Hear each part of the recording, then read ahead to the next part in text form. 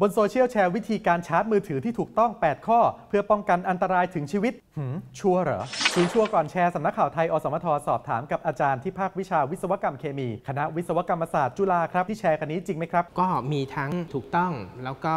ไม่ถูกส่วนแรกที่ข้อมูลเป็นจริงคือแบตเตอรี่ที่อยู่ในมือถือหรือแท็บเล็ตปัจจุบันเป็นชนิดลิเธียมไอออนลิเธียมเป็นโลหะที่เราทำแบตเตอรี่น้ำหนักมันก็จะเบานอกจากนั้นศักย์ไฟฟ้ามันสูงกว่าโลหะอื่นจุดเด่น2อันนี้ทำให้ลิเธียมไอออนแบตเตอรี่ครองตลาดไปเลยแต่คำแนะนำทั้ง8ข้อนี้จริงหรือไม่ข้อ1เลี่ยงการชาร์จไปใช้ไปเพราะแบตเตอรี่ทำงาน40เท่าอุณหภูมิสูงถึง50องศาตัวเลขไม่น่าจะจริงแต่ว่าผมก็ไม่แนะนำให้ชาร์จไปแล้วก็ใช้งานไปถ้าอุปกรณ์ชำรุดโอกาสที่เราจะถูกไฟฟ้าลัดวงจรเป็นไปได้อย่างที่2ก็คือเรื่องของอุณหภูมิส่งผลต่ออัตราการเสื่อมของแบตเตอรี่ในระยะยาวเพราะฉะนั้นถ้าพร้อมกันก็อุณหภูมิก็จะสูงขึ้นแน่นอนเขาบอกว่ายิ่งร้อนแบตที่ใกล้จะหมดอายุหรือเสื่อมสภาพอาจจะระเบิดได้ไม่น่าจะใช่แบตเตอรี่เสื่อมสภาพเก็บประจุได้น้อยลงไม่ได้ทำให้มันเสี่ยงต่อการระเบิดมากขึ้นส่วนการใช้ขนาดชาร์จกับ power bank นั้นการชาร์จด้วย power bank มีข้อดีอย่างหนึ่งคือทั้งระบบไม่มีไฟ220โวลต์โอกาสเราจะถูกไฟช็อตก็ไม่มีแต่ว่าแบตเตอรี่ก็ต้องร้อนขึ้นอยู่แล้วข้อ2ควรใช้ปลั๊ก3ตาแบบสายยาวปลั๊ก3ตาซึ่งมันมีสายดินมันก็ปลอดภัยมากขึ้นอยู่แล้วข้อ3ไม่ควรชาร์จขณะแบตต่ำกว่า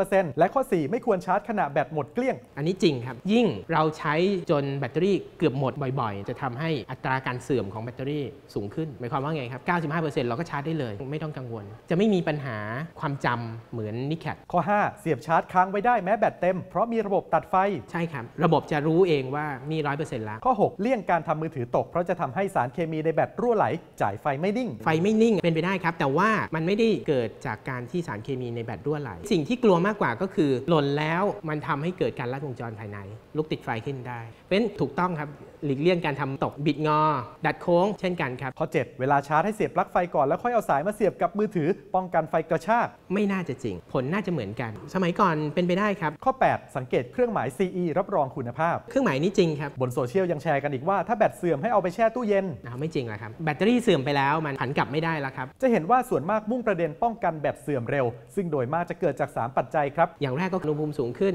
แบตเสื่อมเร็วขึ้นอย่างที่2ยิ่งเราชาร์จมันใช้งานมันหนักๆแบตเตอรี่ก็จะเสื่อมเร็วข้อที่3คือความลึกในการคลายประจุใช้มันไปเยอะๆแล้วค่อยชาร์จใหม่แบตเตอรี่ก็จะเสื่อมเร็วมากขึ้นดังนั้นความร้อนจากการใช้พลังมากการชาร์จเร็วและชาร์จเมื่อแบตเหลือน้อยมากๆคือปัจจัยหลักที่ทำให้แบตเสื่อมเร็วกว่าปกติแต่ของที่ซื้อมาก็ต้องใช้ให้คุ้มนะครับดังนั้นขึ้นอยู่กับความจำเป็นความสะดวกของแต่ละคนมากกว่าแต่สรุปแล้วเรื่องนี้เป็นอย่างไรครับบางอย่างมันก็ไม่ถูกสักทีเดียวนะครับแต่ว่าข้อปฏิบัติพวกนี้ถึงเราทำไปก็ไม่ทำให้อุปกรณ์เสียหายความคุ้มค่าของเทคโนโลยีไม่ได้อยู่ที่การครอบครองแต่ต้องช่วยเพิ่มมูลค่าให้กับเราได้นะครับยังมีอีกหลายเรื่องน่าสงสัยบนสังคมออนไลน์หากได้รับอะไรมาอย่าเพิ่งแชร์ต่อร่วมตรวจสอบไปด้วยกันกับชัวร์ก่อนแชร์หาข้อมูลให้แน่นก่อนจะแชร์ออกไปค่ะสนับสนุนโดยกองทุนพัฒนาสื่อปลอดภัยและสร้างสรรค์